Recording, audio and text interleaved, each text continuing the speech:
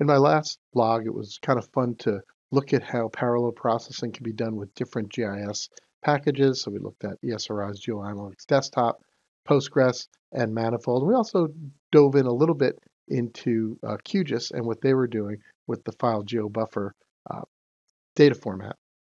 And if you remember, we were looking at this massive data in Philadelphia with 9 million parking tickets along with zones. Today I want to look at something that just came out yesterday. It's Manifold's first foray, or their new product at least, into doing internet mapping. So here I have all of our data. Let me zoom in a little bit.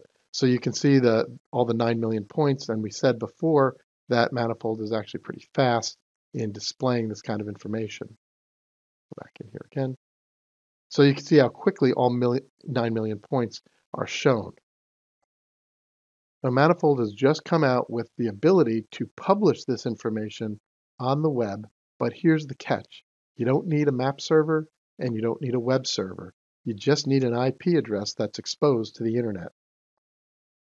This file is called parking.map.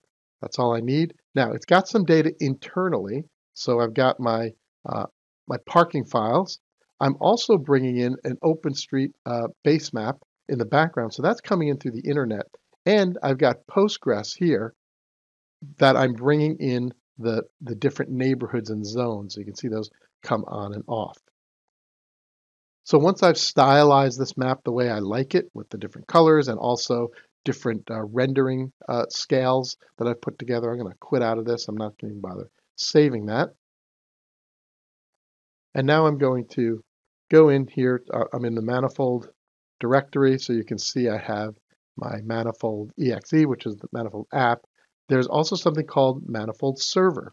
So in this, I'm telling Manifold Server, I'm going to use 127.0.0.1 and then a port, and I'm saying I want to create an HTTP version of that map component for this project.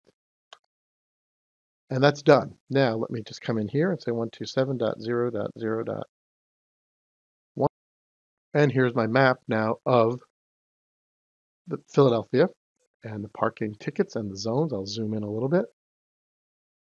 And you can see how quickly this begins to show up on the map. So again, this is showing 9 million objects, all stylized and being displayed in our map. Now, at this point, this is all it does. So I can't click on an object. I can't turn layers on and off. I can't even zoom by a box.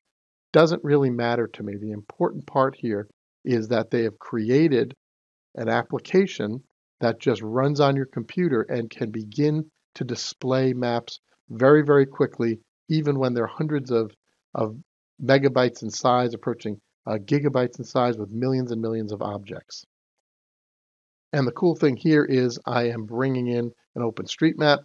I'm also bringing in zones from Postgres, and I've got data native to Manifold. So I can use this as a tunneling device to get into all different kinds of applications.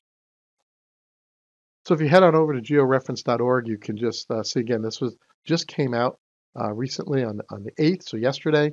So it's just being talked about now. People are beginning to discuss how they're using it, and then their preferences for what they would like to see come up in the future.